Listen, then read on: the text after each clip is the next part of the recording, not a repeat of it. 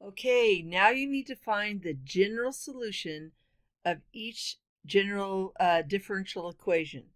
That means they don't give you a value for x to plug in, so they want kind of the final simplified function. So you've been doing differentials when they, you know, when they said find the differential and they give you, let's see if this is going to free. So if you're given y is equal to x squared, the dy dx is 2x, and then you multiply both sides by dx, and that's kind of an intro to differentials.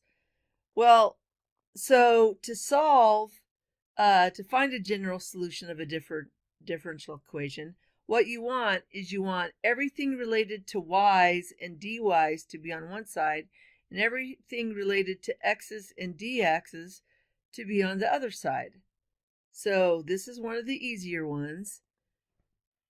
This says dx over y squared. So to cancel the y squared on the right side, we multiply both sides by y squared. So now we have y squared dy is equal, well, to cancel this dx, we're going to multiply both sides by dx. So now we have 2x dx. And what have you been doing? What we learned in the videos is when you see a function with the dx, usually the integral symbol goes with that. That's what we're going to do. We're going to now differentiate. If we differentiate the right side, we've got to go ahead and differentiate. Integrate the integral symbol. We're going to integrate the left side.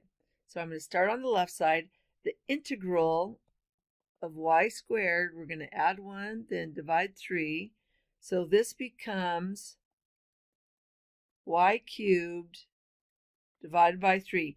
Now on the left side, we're not going to tack on the plus c, even though that's an indefinite integral, because what we're trying to do is get the y by itself.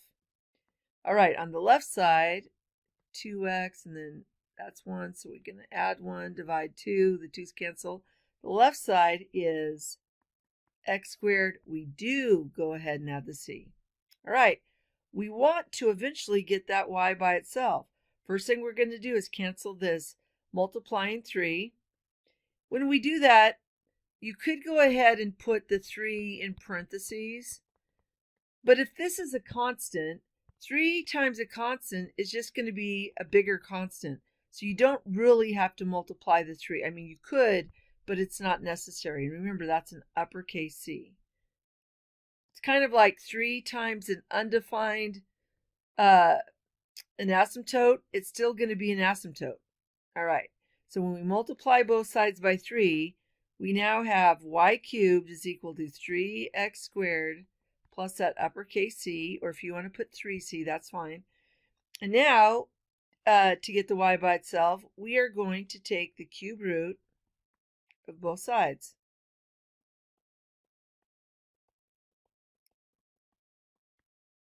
This is the general solution of the differential equation. That's it.